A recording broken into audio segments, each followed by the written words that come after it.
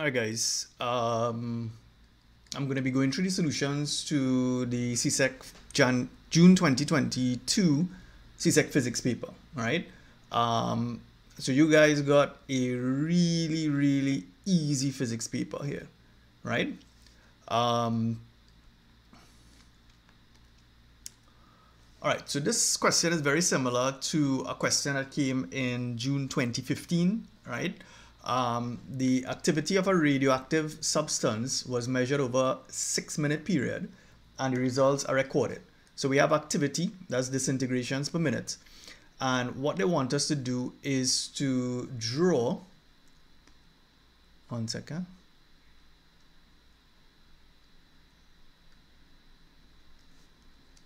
Just give me 1 sec, hold on.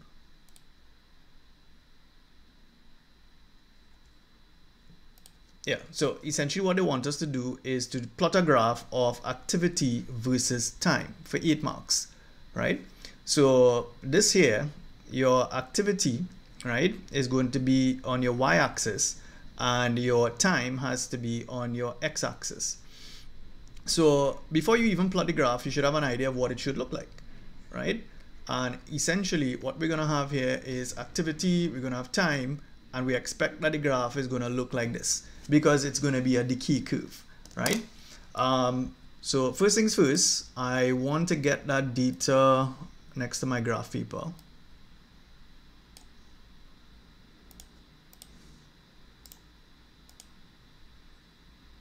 right, so this is what I'm trying to plot here.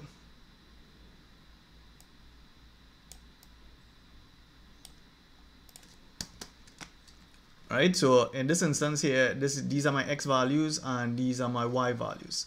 Now what you have to do is to look at your x values. So the smallest value is 0 and we're going up to 6, right? So on my x-axis I'm going to put 0. Let's see what scale I should use here. 1, 2, 4, 5, 6. So I'm going to use, this is 1, this is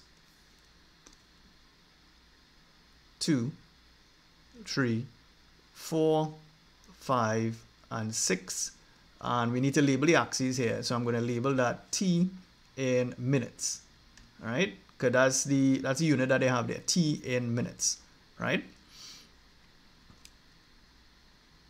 Let's see what else we want now. Right, so that's my scale on my time axis. On the y-axis now, you look at your data.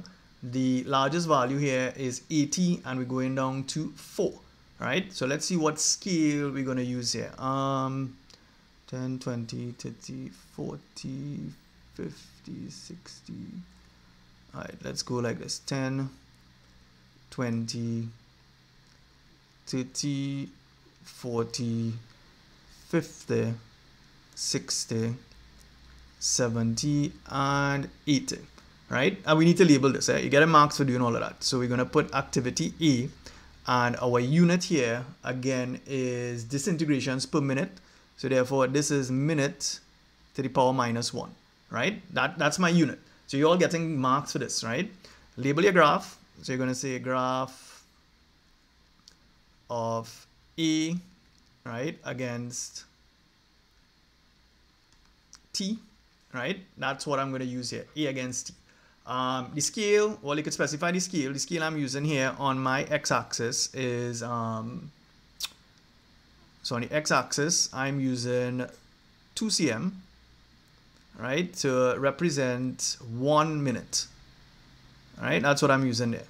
And on the y, I'm using 2 cm to represent 10, right?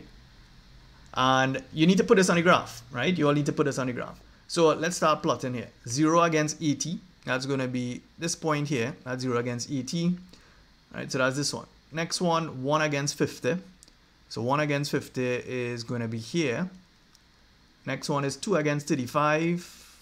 2 against 35 is here. All right, 3 against 22. That is down here. 4 against 13. This is 10, 11, 12, 13. Right, and then 5 against 8, that's here, and then 6 against 4, that's down here, right? So those are my points, all right? And all I need to do now is to draw a smooth curve that kind of passes through them, right? That's what we need to do. So this was pretty straightforward. If you had done the June 2015 paper, right? Basically it's the exact same question. They just change up the numbers. All right, so I don't want to draw this freehand, so let me just use something here that I can use.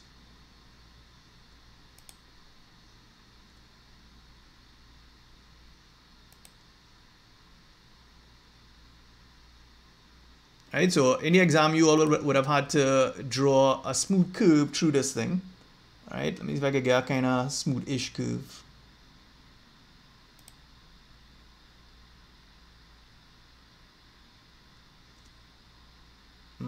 Hold on. I don't like how this is looking as yet. Yes, no.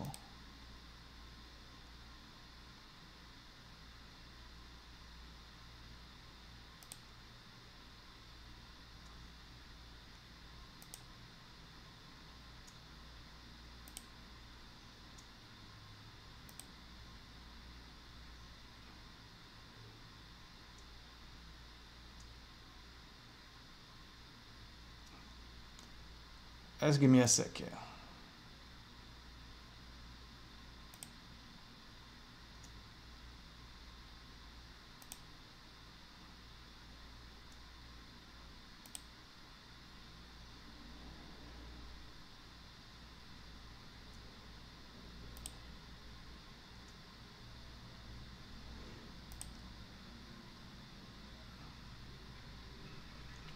All right, the point is I want to show you the gist of what we're doing here, right? But you're going to take your pencil and you're going to draw a smooth curve passing through these points, right?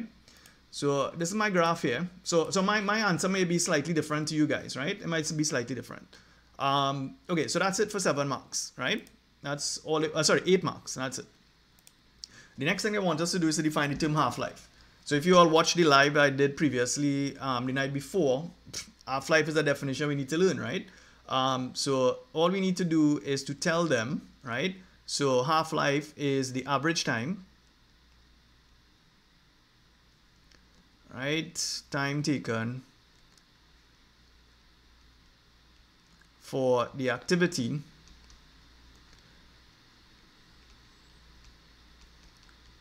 to decrease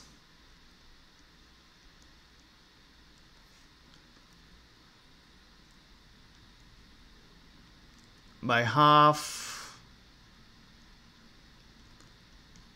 the initial value. Right, that's it. Straightforward definition, nothing complicated there. Right. Next part, from your graph, calculate the average half-life. Now, the fact that it told us to work out average half-life there, what we're going to do, we can't just use one set of data and work out our half-life, right? You can't do that. You need to do it at least twice, right?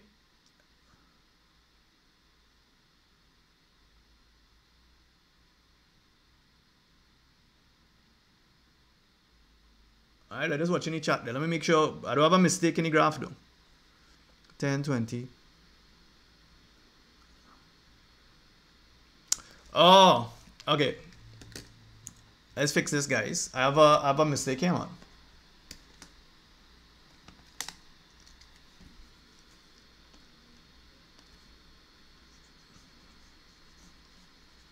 One sec. I'll fix. I see any problem.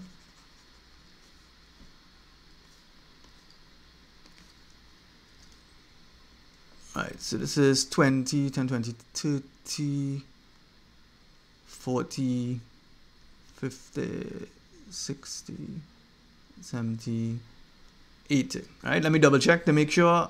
10, 20, 30, 40, 50, 60, 70, 80. Right. So let me just plot it back quickly. Right. So the first point was this point here, 0, 80, then 150. Right, so that's here. Next one is 235. So that's down here. Right, so hopefully I get a better curve this time. 2 against 35, 3 against 22. That's here. 4 against 13. Right. 5 against 8. And the last one is 6 against 4. right? So yeah, don't worry, I saw the mistake, right? I saw the mistake. It's kind of hard when you're trying to do this on a screen. If you're doing it on an actual graph paper, it'll be much easier, right? So let me just, right, so this is looking a little better.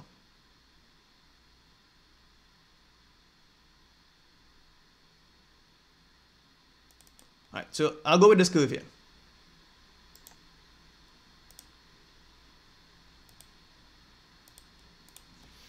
All right, so I'll go with this curve here. All right, so the next part, they want the average half-life. So what we're gonna do, right? You could start with your initial value of 80, and what we can do, we can find the time taken to decrease by half that amount. So what I'm gonna do here, so let's insert a line.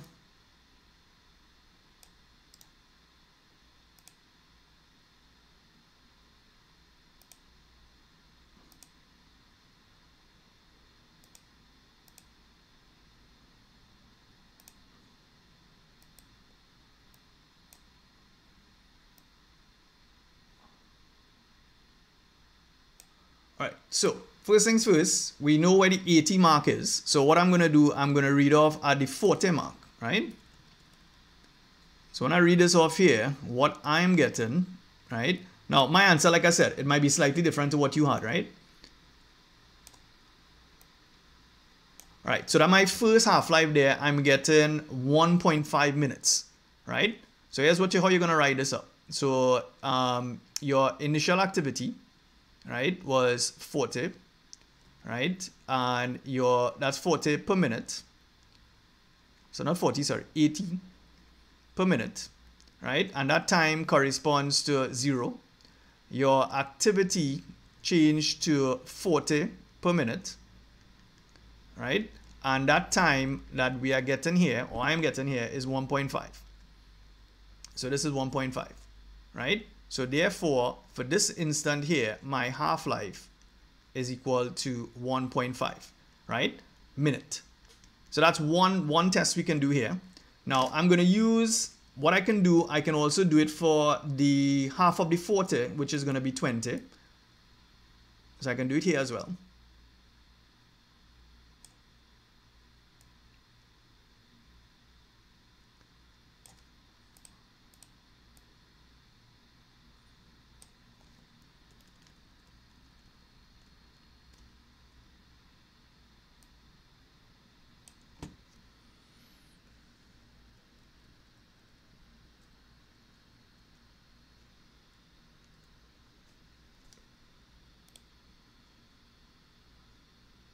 All right, so let's write down our times here now. So at 40, so your activity here, right, is 40, and that is corresponding to a time of 1.5 minutes, right? Then our activity now is 20, and that is corresponding to a time, according to my graph, I'm getting a time of about 2 minutes, right? So what that is going to do, that is going to give me a half-life of 3.2 minus 1.5, and I'm going to get 1.7. Right? Now the question asks for average half-life, so you're going to put average half-life, right, is going to be, in my case I did it twice, so 1.5 plus 1.7, and I'm going to divide that by 2, right? And I'm going to get about 1.6 minutes as my half-life, right? So it's something like that they want us to do, right? So like I said, the answer will vary from person to person depending on how you draw a graph, right? Next one, on your graph, use dotted lines to determine how long it will take for the activity to be reduced to 10 disintegrations per second. So all they want us to do, go back to the graph, and you're going down to 10.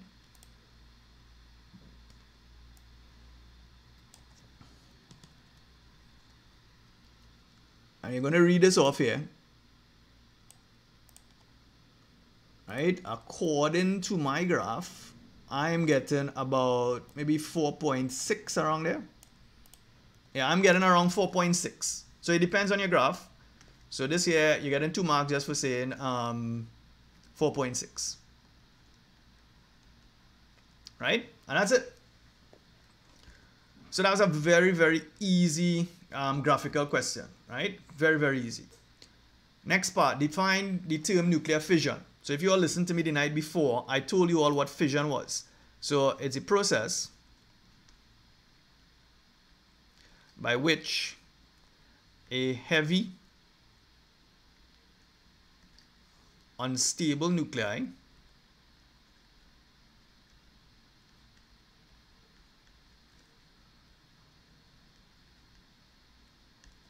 breaks into two or more smaller fragments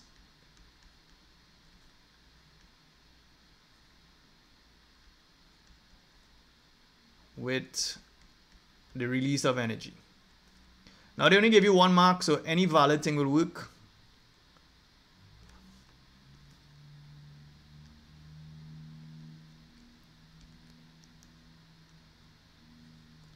Right, so 1 mark for that. Next part now. So last night I was about to do a question like this, and I told you all this is the exact same equation, right? Because this equation comes a lot in the exam. It's the exact same thing. Using atomic mass data, right? Calculate the energy released in this reaction here. So there are 2 things we need to do. We need to find the total mass on the left, total mass on the right, and then from there now we can work out the energy that is released in the reaction, right? So on the left hand side, we have this uranium-235 and 1 neutron, right? So all we're gonna do on the left hand side, I guess I could work this right here. On the left hand side, right, we're gonna add uranium-235, so that's 235.118 plus you have a neutron there. So this is my uranium here, that's my neutron. So plus 1.009. So let's add that. 235.118 plus 1.009. And I'm getting 236.127U, right? When you're doing these questions, try never to round off. On your right hand side now, you gotta be careful here now. Let's see what we have. We have krypton, barium, and we have 2 neutrons. So you're gonna add your krypton and your barium. So the krypton is 89.847 plus the barium, which is 143.881 plus, now this is where students will make a little mistake. You have 2 neutrons here. So you have to make sure you add 2 neutrons. So it's going to be plus 2 multiplied by 1.009. Right? So let's add that there. So I'm going to multiply the 2 by 1.009 plus 143.881 plus 89.847. And what I'm getting here now is 235.746U, right? So you know the total mass on the left, total mass on the right. So what we need to do, we need to work out our mass defect. So your mass defect, right? Now, since you're releasing energy, your mass on the right will always be less than the mass on the left. So it's going to be 236.127, 236.127 minus the mass on the right, which is 235.746, 235.746. Right? So that's going to give me my mass defect, but it's going to give me my mass defect in U. So 236.1 minus 235.746. And I'm getting a mass defect of 0.381. And that's U. Now, before we use the equal MC squared formula, right, I need to convert that U into kilograms. I told you all that last night, right? So your mass, right,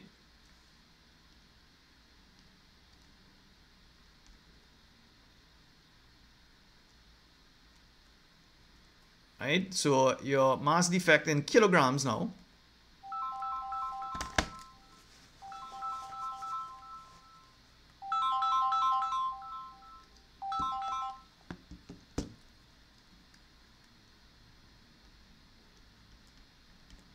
is 0.381 multiplied by, they gave us this here, 1.66 by 10 to the minus 27. 1.66 by 10 to the minus 27, right? And that's the converted to kilograms, right?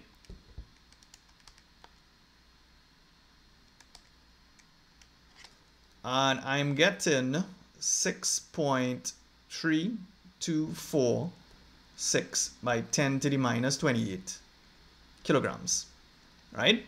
Now we can go ahead and use the energy formula. So your energy released is going to be mc squared, which in this case, you have to take that mass you just got, which is 6.3246 by 10 to the minus 28. And you're going to multiply by the speed of light squared. This is the next place students make errors.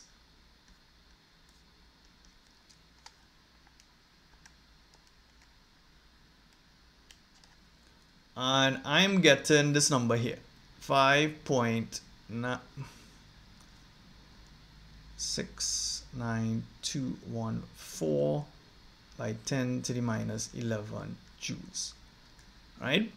So I don't know if you all got anything looking like that.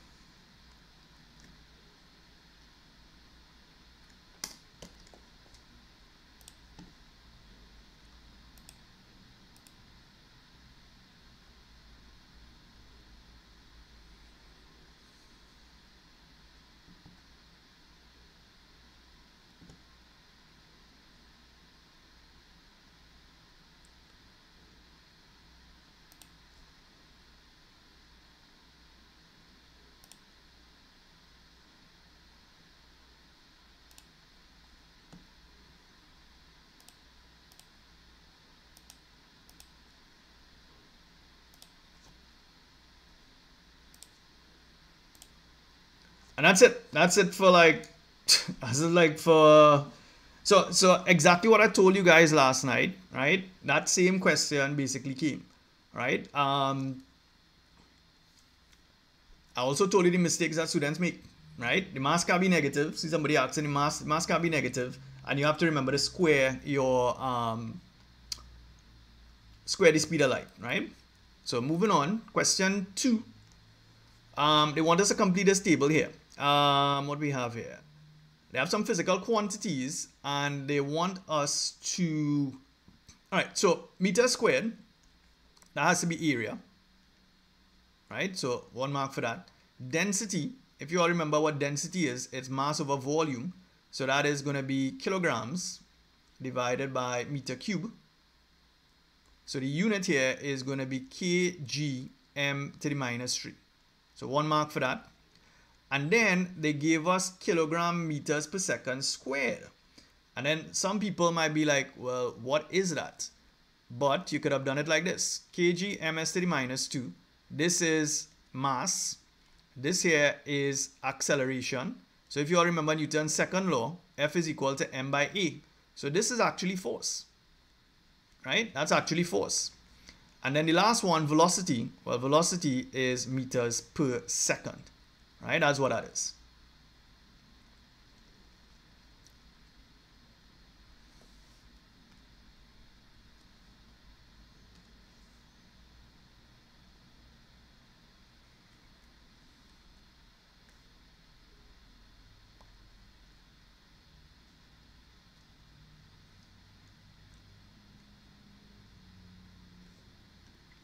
Right, so that's 4 marks here. Let's see what else they want here, right? 1 sec. Okay, state Newton's second law of motion, right? Newton's second law, the rate of change of momentum is proportional to the applied force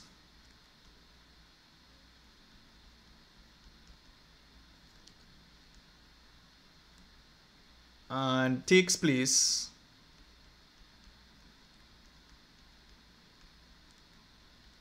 in the direction in which the force acts.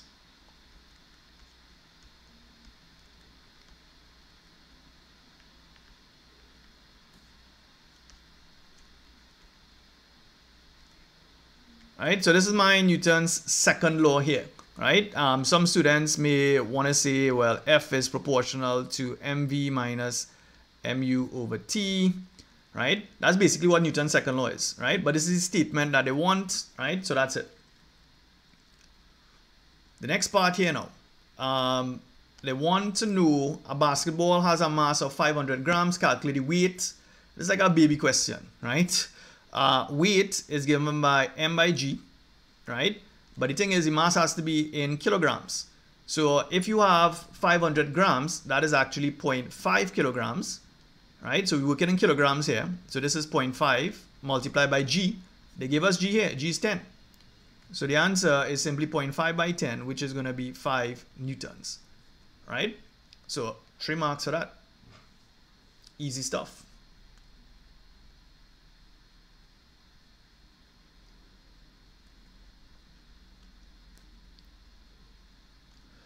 All right, so 3 marks for that. Next part here now. So if you all remember last night, I did one exactly like this, right? They say you have a scale drawing here, right? Now let me see if I can do this quickly for you all. Figure 2 is a scale drawing of a vector representing a basketball velocity, OA, right? And the wind velocity is OB. Complete the scale drawing to determine the resultant velocity of the basketball, right? And you want to do that for 3 marks. I'm not going to do my fancy stuff, but let's see what they want here. They want the magnitude of the resultant velocity and the direction in degrees from the winds. Okay, so let me show you what you have to do here, right? We did this last night. Let's give me a sec, right? I wanna.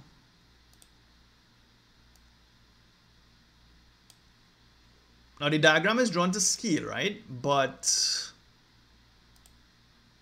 that's all.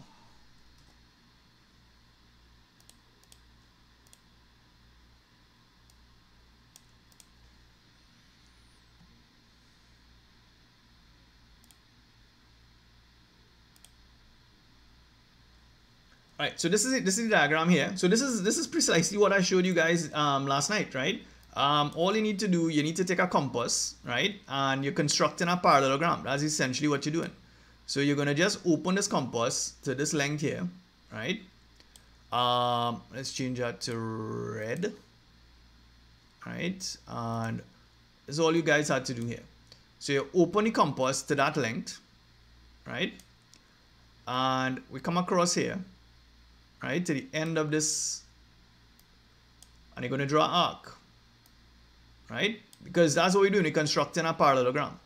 Then all you're going to do now,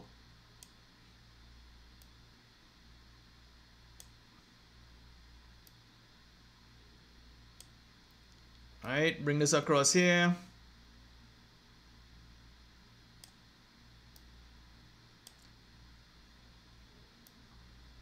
Right, that's it. Let me just see something. What they want. They want us to complete the scale drawing, right, to determine the resultant velocity, right? So all you need to do here to figure out the resultant velocity now is to complete the parallelogram.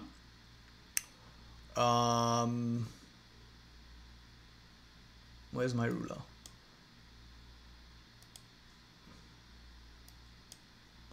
All right, so let's take a ruler, place it at this point here.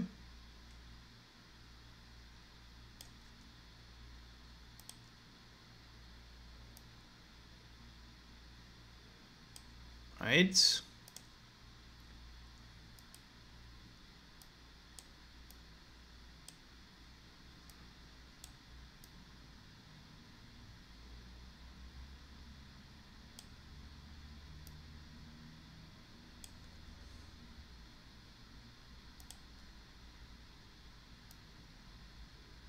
Right, so this is what we need to do. And after you do that now, the resultant velocity that we want to get, right, you're going to have to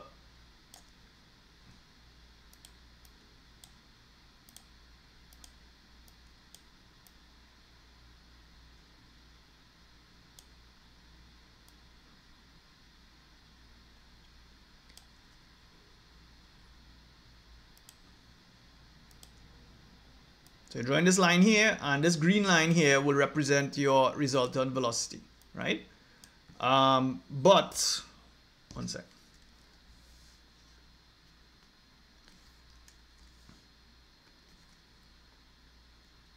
So this here is your resultant velocity. Now the thing is, I don't have the exact diagram, but this is what you all have to do. You're going to have to figure out what the scale was on the diagram that they gave you, right? I'm not sure what the scale was. So you probably would have had to measure the length OA, right? In whatever cm it was, centimeters or whatever. So all they want us to do is to measure this, let's call it C. You just need to measure the length OC and that's it. That's all you all need to do. And I think the last part of the question, they wanted you to get what is the direction in degrees from the wind's velocity OB, right? So in that case, all we need to do there is to measure this angle. So you all would have had to use a protractor to measure that angle, right?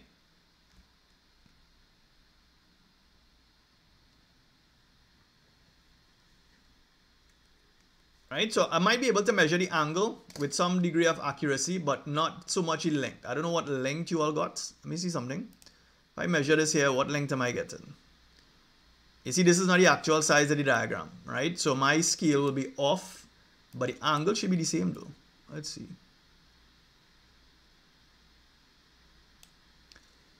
How much you all got? About 10, 11, 12, maybe I get something like 13 degrees, right? But it depends on how you draw it. Right, so it's about 13 degrees. That's what I'm getting here.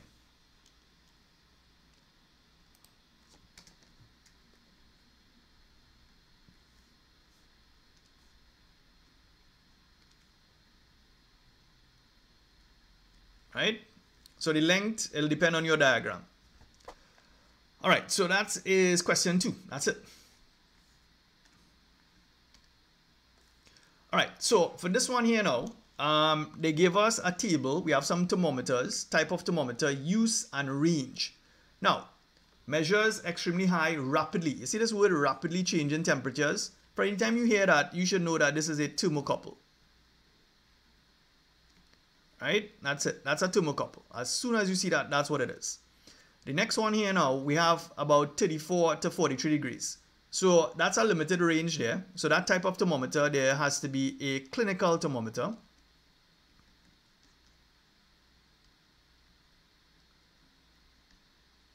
Right, and use, right, to measure body temperature. Right, that's what you're going to put there. The next one mainly measures boiling point and freezing point and room temperature. So what we're talking about here is a laboratory thermometer.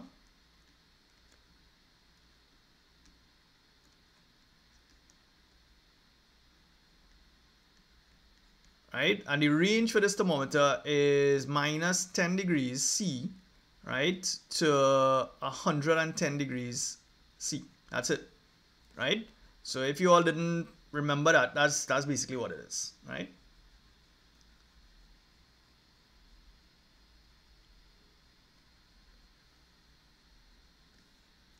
Oh, sorry. Yeah, my bad.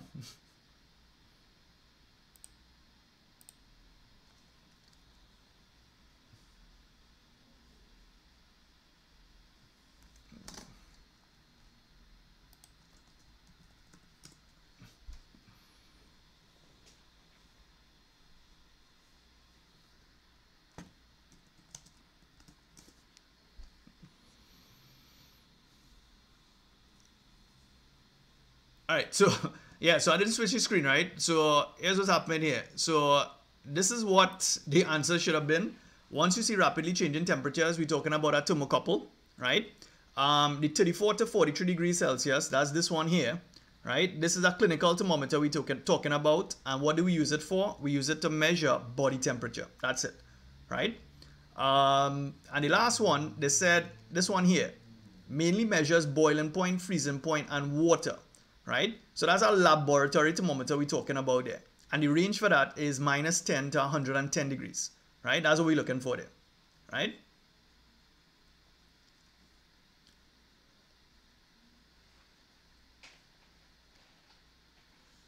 All right, so that's part E. Let's move on. state the value of the ice point. So when you're talking about ice point, right, on the Celsius scale, that is simply 0 degrees Celsius, right? And then I noticed some people, they were wondering what is that temperature on the Kelvin scale, right? That temperature, all you need to do, if you know the degree Celsius, just add 273. So this here should have been just 273 Kelvin. So some people saying negative 273, right? It's 273.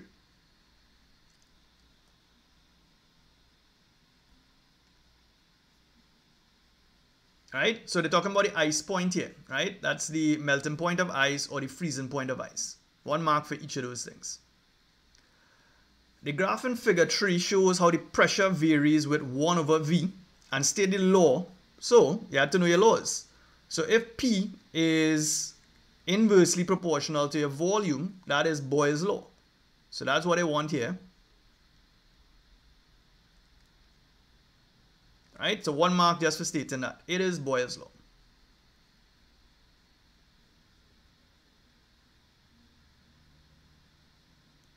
I see some of you are saying negative 273. Right? The answer is 273, not negative 273. Right? Right, so they have a graph here, right? They have a graph here. And what they want. Use a graph in figure 3 to determine the volume when the pressure is 250 kilopascal. So your pressure is equal to 250 kilopascal, right? And we want to know the volume. So where is 250? So we need, let me go back to the first question. I need to borrow a line here.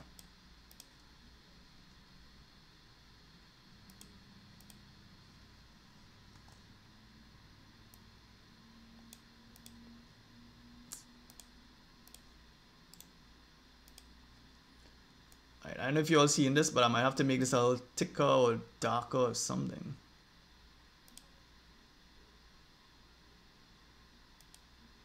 All right, so we're reading off at 250. So 250 is around here. So they're giving us easy graphs to read off, guys, right? Now your challenge now is to read the bottom piece.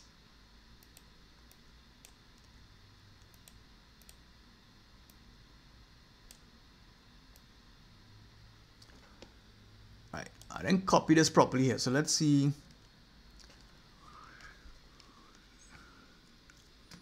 All right, so that is, all right, so this is 0.015.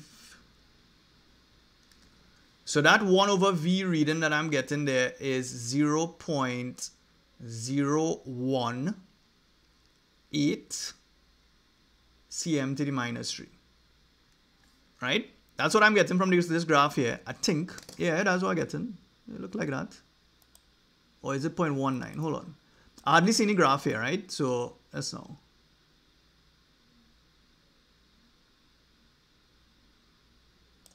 Actually looking closer to maybe 9 instead.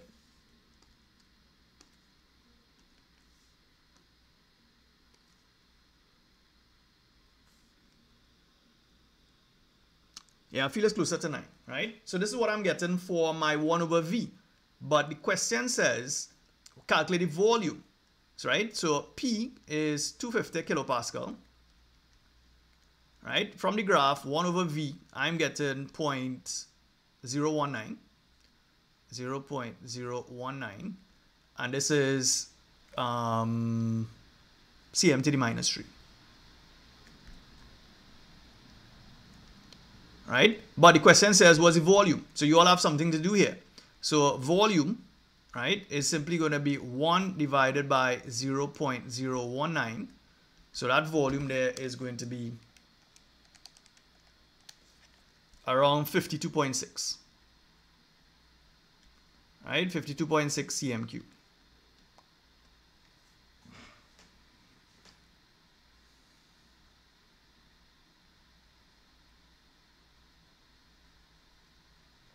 Yeah, but I seen you all saying you got 0.0019, but that's not the answer. You have to work out the volume, right? So you need to work out the volume. You have to find 1 over that.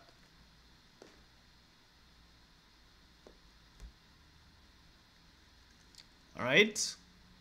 So that's the answer there. Use your answer to C to calculate the new volume when the pressure is increased to 975. Now, this here, we already established that it's Boyle's law. So therefore, the formula that we're going to use is P1 V1 equal P2 V2, right? They said use your answer. So our initial pressure, P1, is 250 kilopascal, right? Our initial volume is that volume that we just got there, which is 52.6.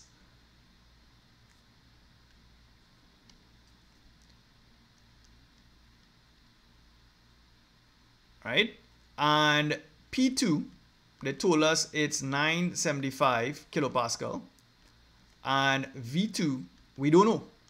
Right? That's what they want us to work out, calculate the new volume. So we start off with the formula P1 V1 equal P2 V2. So P1 is 250 multiplied by V1, which we just got as 52.6, is equal to P2, which is 975, multiplied by V2, which is what we don't know. So therefore, 975 V2 is equal to 250 multiplied by 52.6. So therefore, V2 is equal to 250 multiplied by 52.6 all over 975. So let's see, 250 multiplied by 52.6 divided by 975. And I'm getting my new volume as being 13.5 cm cube.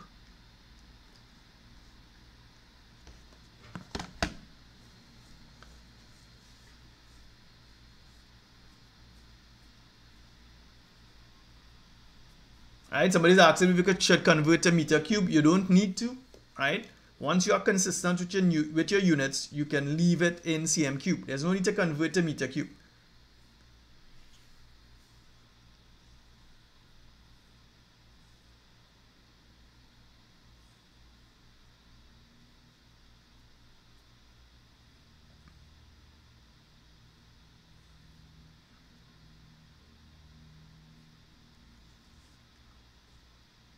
Don't worry, man. I'm sure you all still get marks in the rest of the paper, right? So that's my third question. Moving on, right?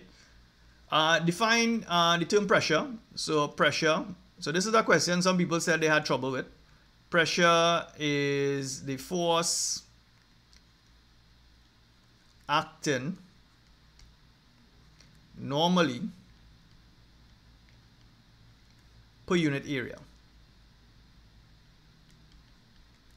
So that's your definition for pressure, right? The formula is given by F over A, right? And they want, what is the SI unit? So the SI unit, right, is going to be Newton per meter squared, or you could say Pascal as well, right? So that's the definition, and those are the units we can use.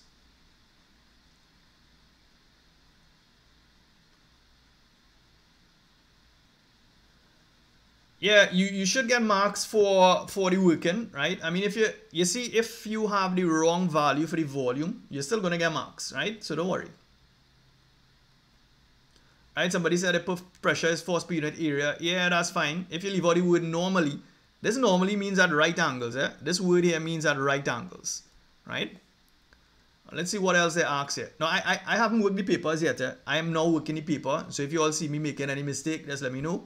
Right, I have not worked the papers yet. I'm not working it, right? Calculate the liquid pressure, right? So this is similar to a question that I did, right? Basically, you have water.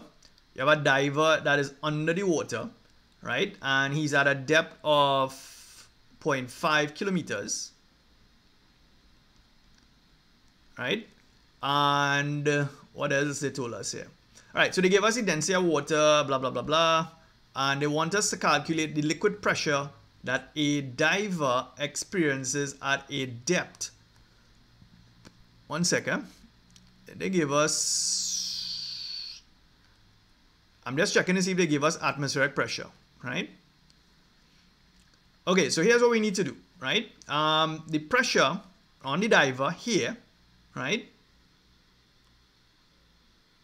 Oh, all they wanted is the liquid pressure, right? So all we need to do is to use rho GH, That's our formula here. The density for the water is 1025 multiplied by G, which is 10 multiplied by H. And now understand why they give them 4 marks for this. You see this kilometers here? When you're using the formula has to be in meters. So 0.5 kilometers is actually 500 meters. So this here is a little catch in the question, right? It should have been 500 meters. That's what you're using in the formula. Right? So all we need to do is multiply that, and that's it. That's the answer.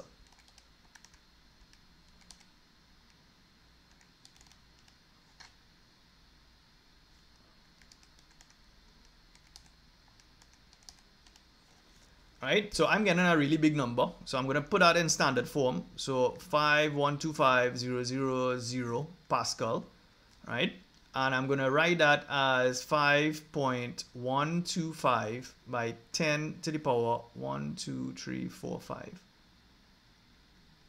Right? So you could either give your answer like this or in standard form, it doesn't matter.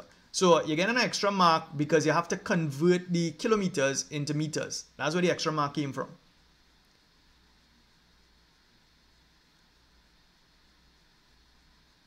Right? So all they wanted was the liquid pressure, right? All right, so 4 marks for that. Next part. Well, lots of people probably forgot to study this or didn't study this at all, right? Archimedes' principle, basically a body wholly, H-O-L-L-Y, or partially immersed in a fluid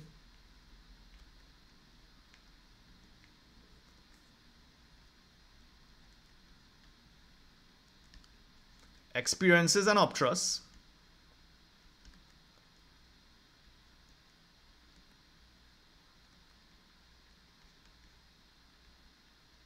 right equal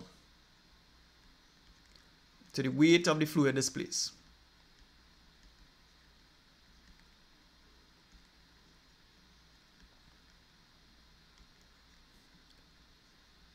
Right? I'm sure lots of students did not look at that definition at all, right? So basically, with Archimedes' principle, if we have an object that is in water, right, the object is going to have a weight that is acting downwards, but at the same time, it's going to experience an upthrust. But the key thing with Archimedes' principle here is this. Even if you just had put upthrust is equal to the weight of fluid displaced,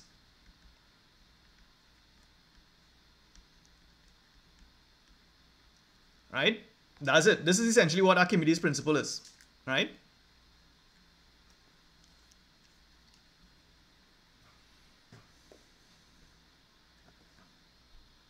Now, if you put kilopascal for the previous answer, that's okay. You'll still get a mark. Don't worry.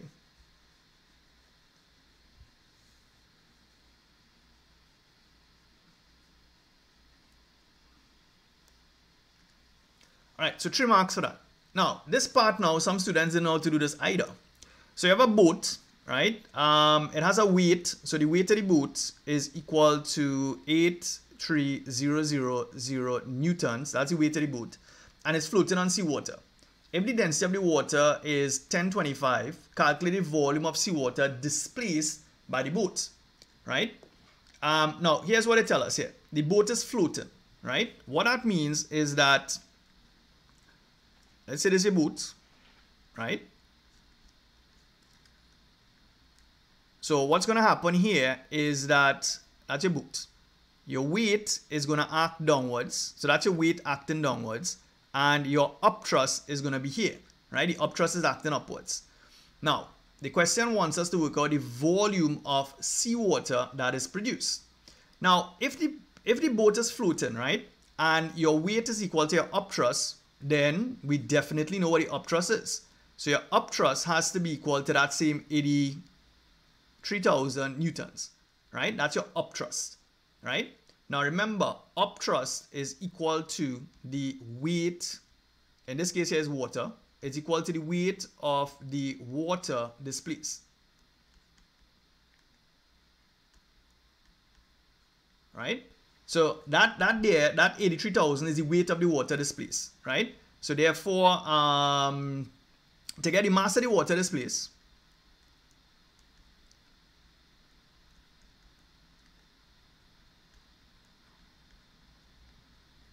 all right, if you all remember, weight is m multiplied by g. So if you want to get the mass of the water displaced, you have to take your weight and divide by g, which is 10. So the mass of the water displaced is going to be 83000 divided by 10, and it's going to be 8300 kilograms, right? That's the mass of the water displaced. Now we're going to have to use our density formula, right? So density is equal to mass over volume. So therefore, if you want to get volume, okay, the question says volume of water. So I know lots of students would have gotten this question wrong for sure, right? The volume of water is equal to mass divided by your density. So you have to take the 8300 and divide it by your 1025. That's the density of water. And this is going to give me my volume. 8300 divided by 1025. And you're going to get about 8.10 meter cube.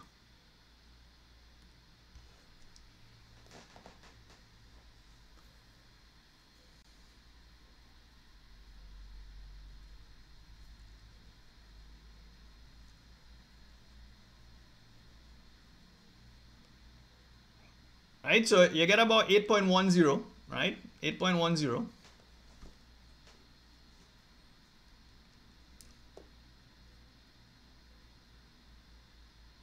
Right, so that's question 4 for 15 marks, right? Next question, question 5. Define the term longitudinal wave. So we did this the night before. If you have a wave that is moving this way, right, and the particles in the wave, if they are oscillating like this, then that's a longitudinal wave, right? So all we need to say here, the particles oscillate in the same direction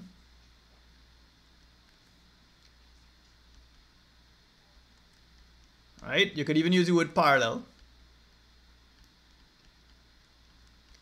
Direction of travel of the wave. Right? That's it. 2 marks just for stating what that is, right?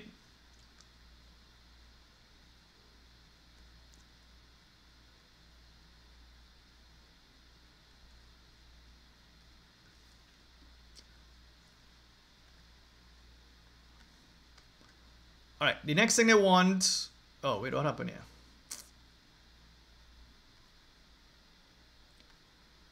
One second, my file is giving some trouble.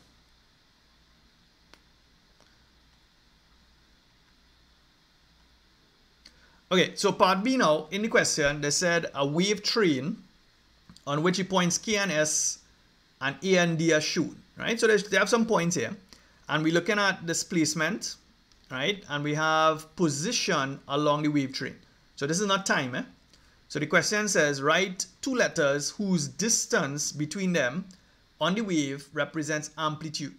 So if you want to get amplitude, all we need to say, we could say something like AL, that's 1, right? Or we can say something like BN, right? Or we have even more of them. We can say CP, right? All of those are amplitudes. And the next one, they want wavelength, right? So the wavelength could be KO, or you could tell them LP, right? So there are multiple answers here. You could even say NR, right? All of those represent the wavelength of a wave.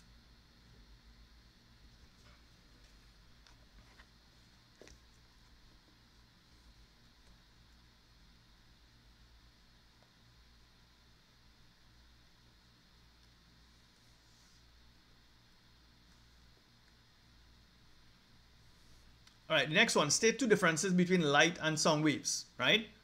Easiest one, and I said it the night before. So light all right, is a transverse wave.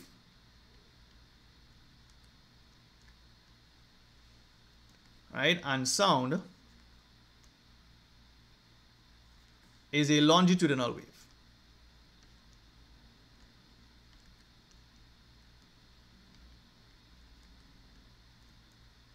Right, that's one difference here. The next difference is that light travels at, now you don't need to quote the exact figure, right? All you can say is light travels faster than the speed of sound, right? So light travels at that and sound travels. So if you don't remember the exact figures, that's okay. Sound travels at 330 meters per second, right? The next thing is, so our next thing is that light can travel through a vacuum.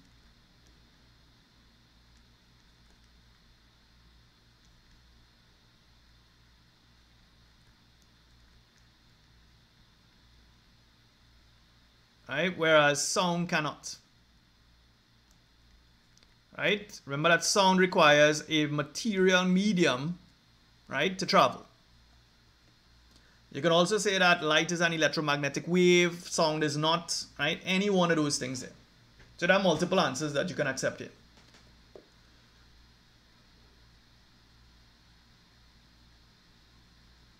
I'm watching to see what you all have here. Yeah, so sound requires a material medium, right? Sound requires a material medium. It cannot travel through a vacuum, right? So a medium is required. Or you can't say light doesn't travel in a vacuum, a light does, right? Because light travels from the sun to the earth. That's a vacuum. All right, so that is part C. All right, so I did a question like this the night before as well. An object is placed 15 cm in front of a convergent lens. So therefore, this here is U, and the focal length is F, which is 10. Calculate V. So this is similar to what we did the night before. So the formula is 1 over F is 1 over U plus 1 over V. So 1 over 10 is equal to 1 over 15 plus 1 over V, right? So 1 over V is going to be equal to 1 over 10 minus 1 over 15. So therefore 1 over V is equal to, so calculator for this, 1 over 15, sorry, 1 over 10 minus 1 over 15, and you're going to get 1 over 30. Right? So therefore V, that's what I want us to find, is going to be 30 cm. 4 marks, 4 easy marks if you know what you're doing.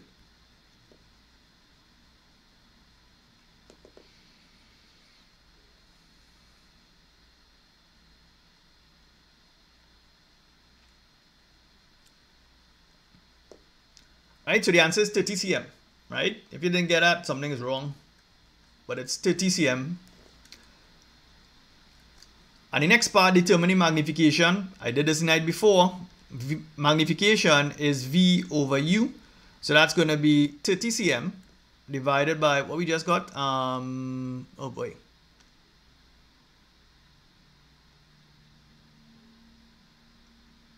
$15, right? It's 15. 30 over 15, and you're going to get 2. Your magnification in this case here is 2.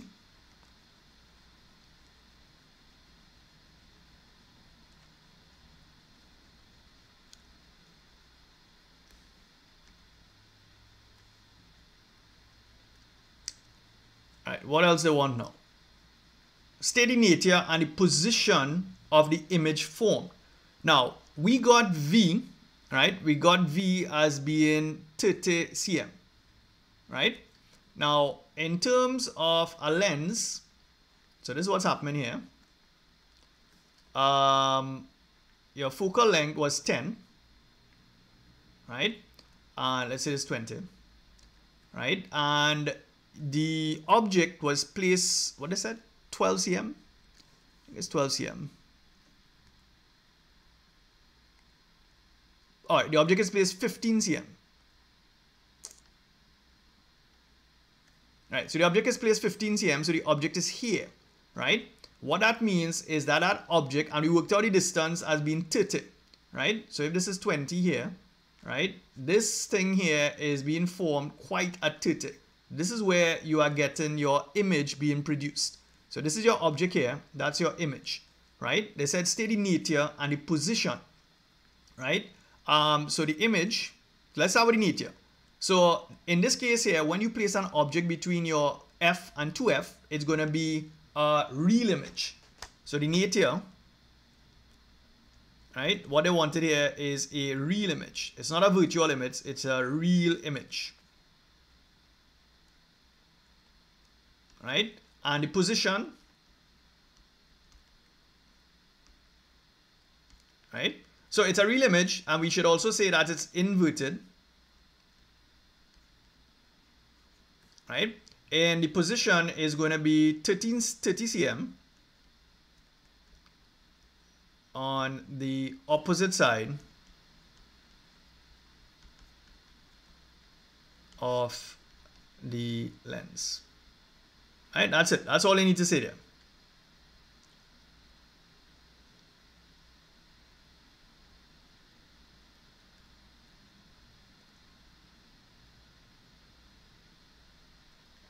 Right, I saw somebody say magnified. Yeah, you can put that if you want, right? Inverted, it's also magnified. Yeah, that's true. Because we got a magnification of 2, right? You see, what I'm looking at here is the amount of marks, right? So you probably need to put in a little more stuff inside it to get a mark.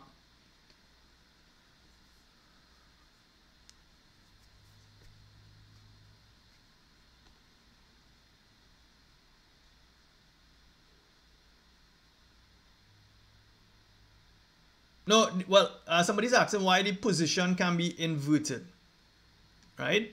When they ask you about the position here, they're talking about where is it located, right? And where is it located in reference to the object or in reference to the lens, right? Now, they're not going to ask you, they're not going to assign, right? They're not looking for these things here. What they're looking for you to say real, inverted, magnified, opposite. That's what they're looking for. You don't have to specify which one is which, right? You don't have to do that.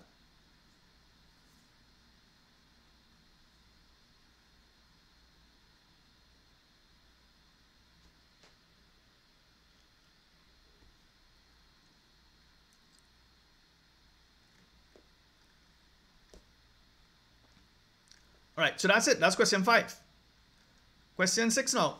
So some people got a little stressed with this one here. They couldn't remember certain things. They gave us some electrical components, and they want to know the symbol for a filament lamp, right? So this is what it is. That's it. That's a filament lamp. They want to know the name of the second thing here. That's a semiconductor diode. So semiconductor diode.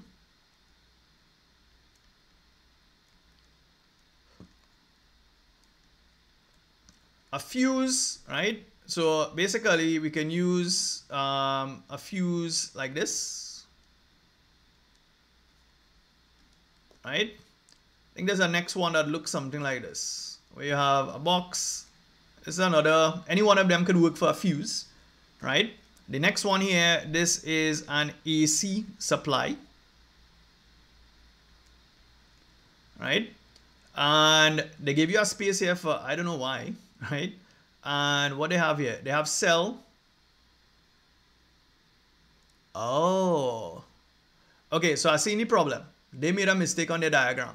1, 2, 3, 4. All right, so they might have to scrap this piece here because they made a mistake. I don't know if you all realize something here. This word here should have been cell, in which case, right, you're going to draw this for them. So they made a mistake in the table, right? There's a mistake in the table.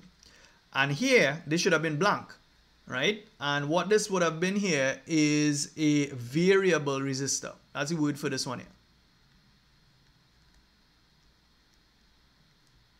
Right? So they made a mistake in the diagram. I saw the space and I was wondering what happened there, right? So they're going to have to probably scrap 2 marks for this question though.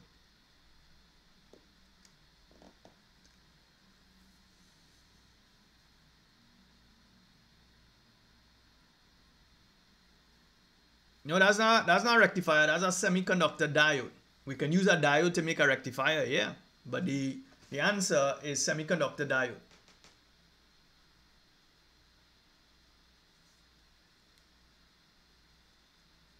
Right? But if I'm not too sure if CXE told the examiners there was a problem, right? I don't know what they told you all in class when you went to write the exam.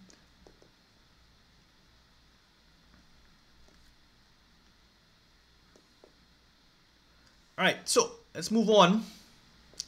A manufacturer of a popular cell phone has upgraded the battery.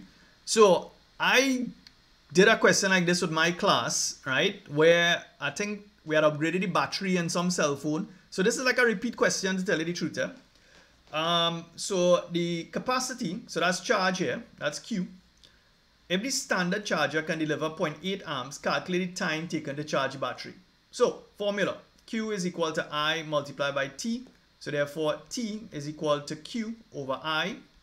So your charge is 9600. And to tell you the truth, that number looks very familiar. I feel it's the same number. Divided by 0.8 amps. That's going to give me 9600 divided by 0.8. And yeah, this number looks very familiar to me. Right? So this is 1200 seconds. I show you the exact same numbers they use.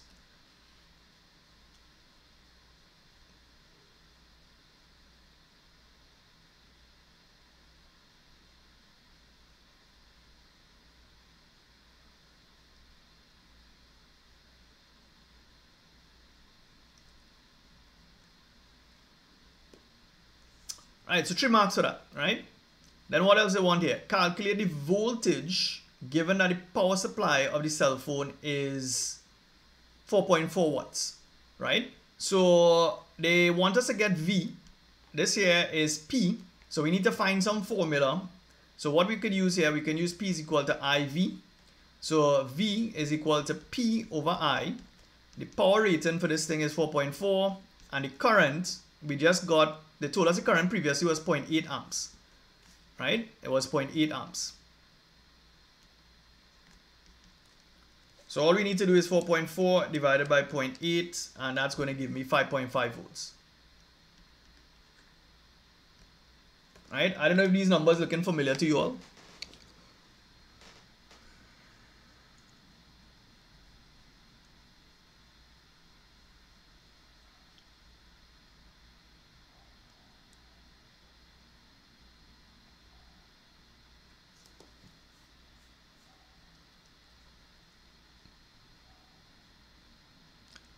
Right?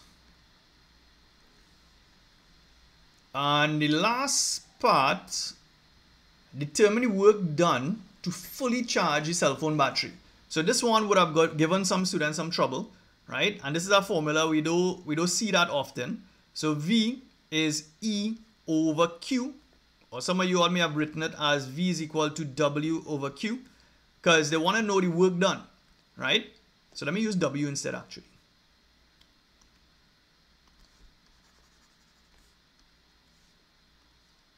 So actually this is a formula that defines voltage, right? So work done is equal to V multiplied by Q. So the voltage that we just got was 5.5 volts. Yeah, 5.5 volts.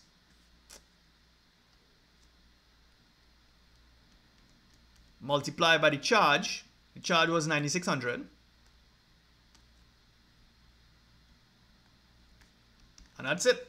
5.5 multiplied by 9600, and you're going to get 52,800.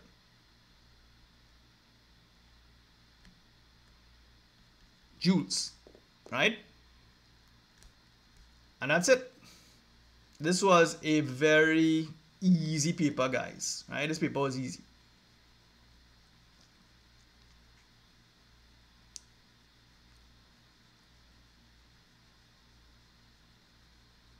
All right, so please hit like and subscribe, right? Even though some of you all may not have done so well, right? Please hit like and subscribe, please. Also, I do give online classes for maths, chemistry, physics, and art maths, right? So I can be WhatsApp at this number. My new cycle begins in August, right? All right, guys. So good night, everybody. right? These are the solutions for the physics paper for today, right? Take care, guys. That's it for me. I'm out. Later.